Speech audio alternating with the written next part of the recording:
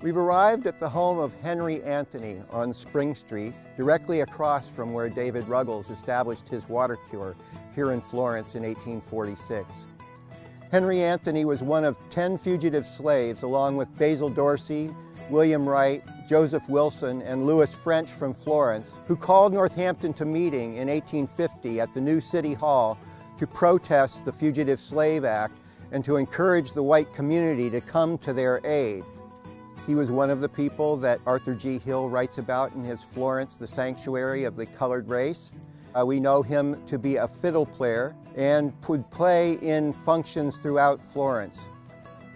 He fought in the War of 1812, so this gives us an idea of how old he must have been when he died in 1880. It's important to note that Henry Anthony's first wife, Maria Anthony, was native-born Irish. And so here we have a very early instance of an interracial marriage up here in Lonetown.